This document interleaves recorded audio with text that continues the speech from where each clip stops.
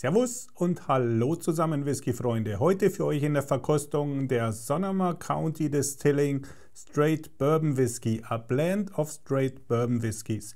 Viel Spaß und bis gleich nach dem Intro.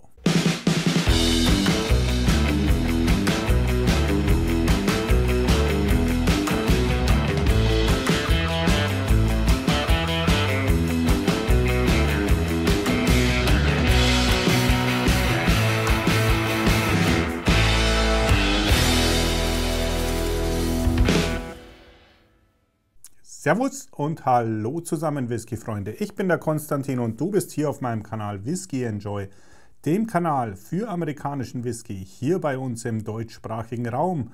Und ich habe mich heute dazu entschlossen, euch wieder mal ein Video vorzustellen. Es hat ja in den letzten paar Wochen keine Videos gegeben, da sind unterschiedliche Umstände dafür verantwortlich. Falls ihr drauf gewartet habt, eine Entschuldigung.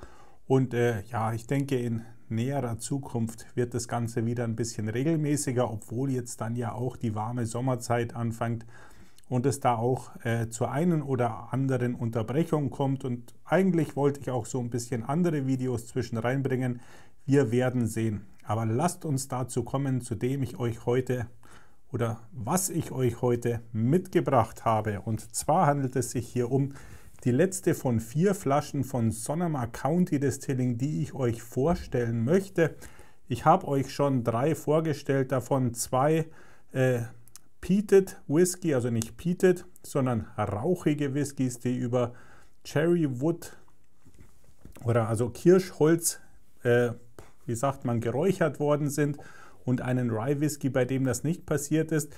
Und jetzt habe ich hier auch noch den Bourbon dabei, der eben nicht über Kirschholz geräuchert wurde, oder vielmehr das Malz eigentlich. Ich habe euch die Flasche schon vorgestellt, ich blende euch die Flasche natürlich ein.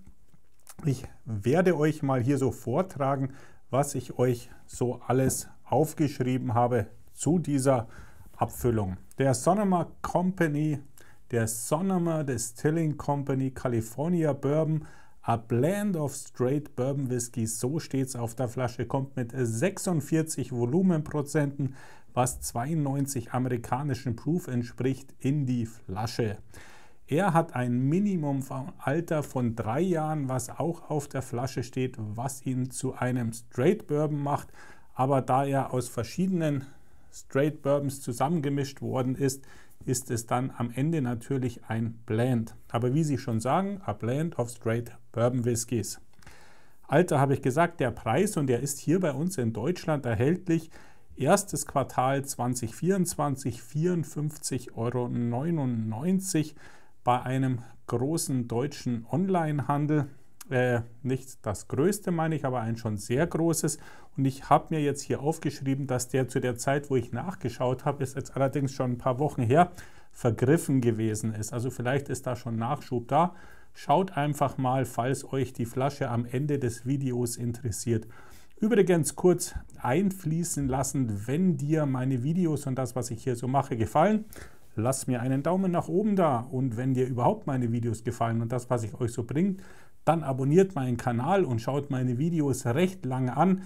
Dann kann ich meinen Kanal vielleicht auch mal amortisieren und es ist kein reines Verlustgeschäft für mich. Aber das nur am Rande. Dankeschön schon mal an alle, die mich unterstützen. Wir kommen zur Mash Bill. Wir wissen, hier ist Corn, Rye, Wheat und Malted Barley drin. Diese 4 verschiedenen Getreidesorten in der Mash Bill kommen dazu zustande im Endeffekt, dass hier verschiedene Bourbon zusammengemischt worden sind, und in dem einen ist halt Rye drin und dem anderen ist Wheat drin.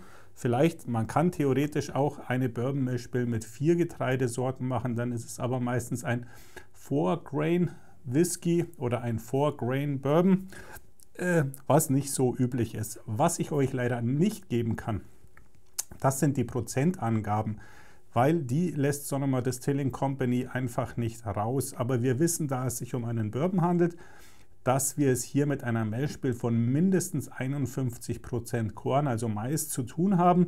Und das sagt uns ja dann am Ende doch schon eine ganze Menge aus.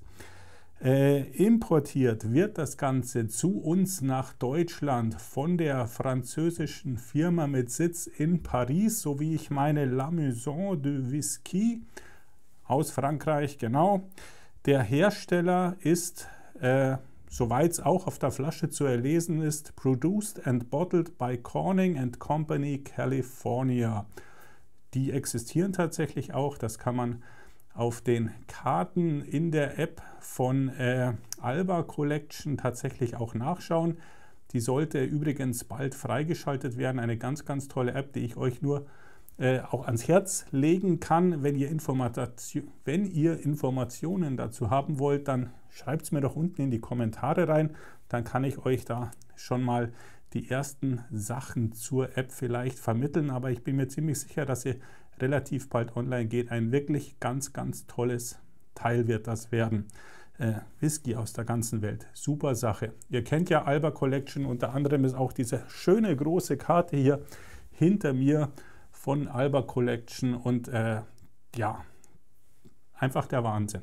Gut, zurück zum Whisky. Ich glaube, ich habe euch jetzt alles gesagt, was ich weiß. Jetzt muss ich hier bloß meinen Spickzettel auch nochmal aufschlagen, damit ich meine Randnotizen, die ich mir schon mal gemacht habe, für euch hier zur Verfügung habe. Nehme einen kleinen Schluck Wasser zu mir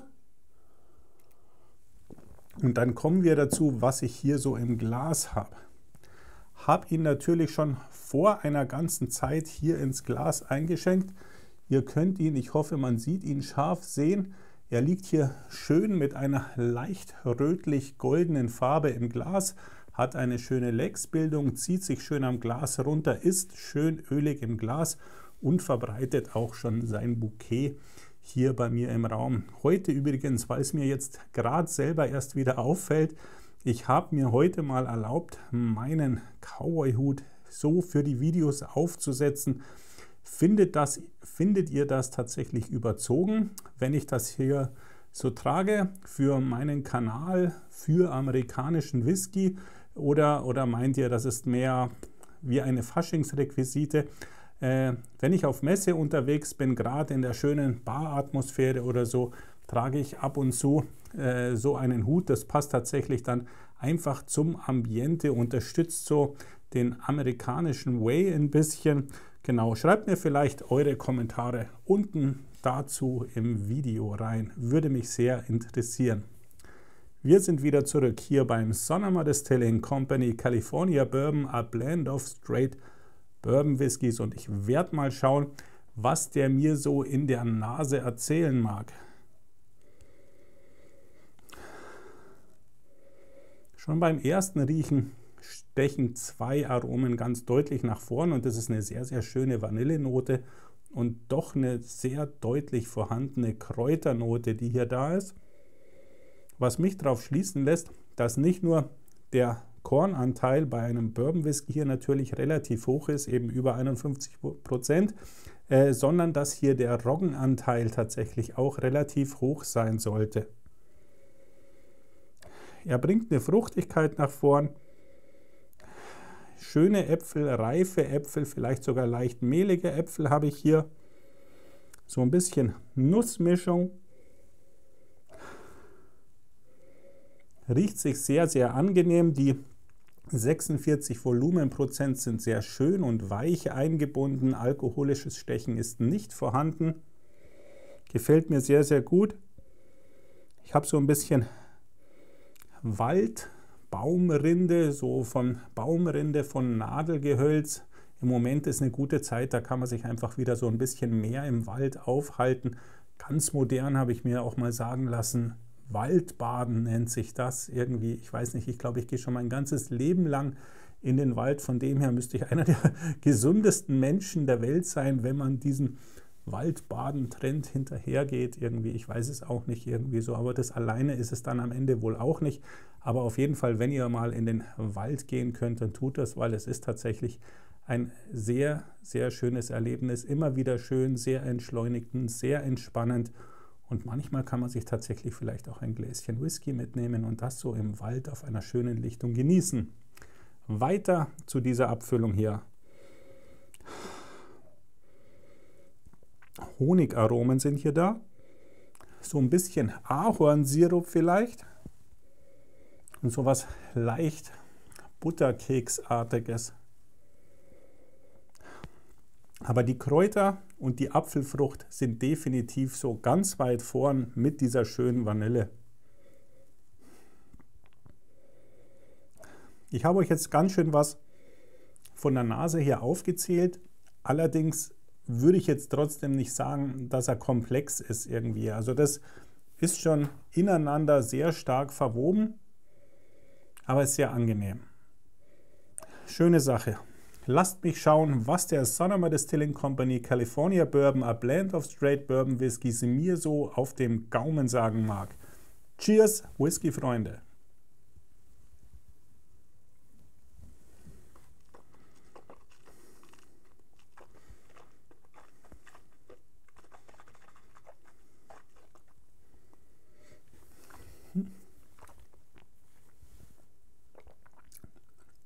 Rund, weich, cremig, bisschen butterig, ölig, eine schöne Süße, leicht brauner Zucker, Maisnoten sind da. Da sieht man, dass viel Mais drin ist. Da ist definitiv deutlich mehr Mais drin als 51%, würde ich sagen. So ein richtiger, so ein bisschen ein leicht gegrillter Buttermais ist hier da. Breitet sich schön aus, gerade das Butterige bleibt richtig schön liegen.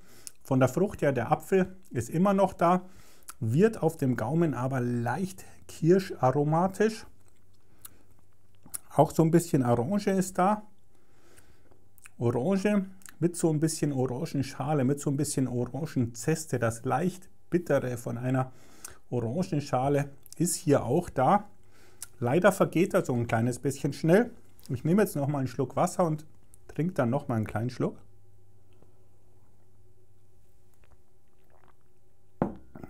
Ich möchte noch mal so einen etwas ausgespülten Mund haben. Ja, schön. Die Kräuter kommen hier in der Nase nach vorn. Der kräutrige Apfel.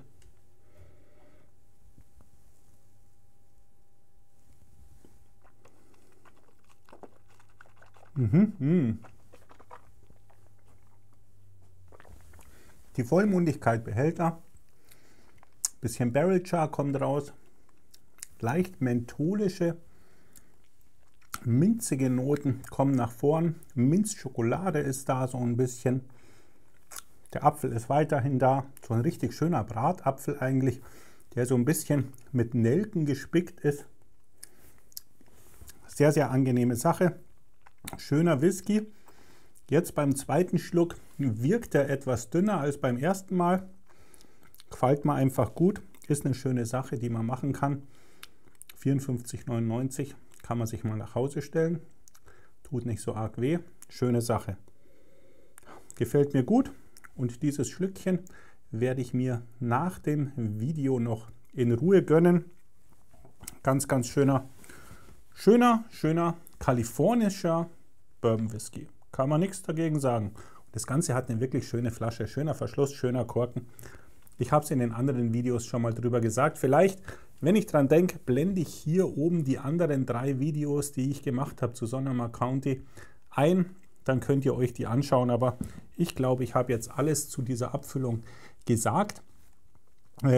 Wie ich schon zwischendrin mal gesagt habe, wenn dir mein Video gefallen hat, sei doch so lieb und lass mir einen Daumen nach oben da. Wenn dir das gefällt, was ich hier auf meinem Kanal mache und du weiter einen Kanal in Deutschland haben willst, der zu 99%, sage ich mal, amerikanischen Whisky vorstellt, immer wieder außergewöhnliche Sachen, aber auch Sachen, die es hier ganz normal bei uns auch gibt, auch in Discountern gibt, dann sei doch so lieb und drück mir den Abo-Button, dann bekomme ich ein Abo dazu.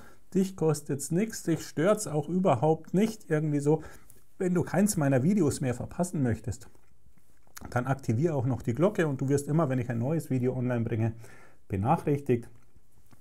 Ist auch eine unstressige Sache und kann man wirklich machen. Ich freue mich jetzt schon auf deine Unterstützung und ich komme zum Schluss des Videos und sage wie immer, ich wünsche dir einen schönen Tag, einen schönen Abend, hab immer einen guten Genuss. Dein Constantin von Whiskey Enjoy. Tschüss!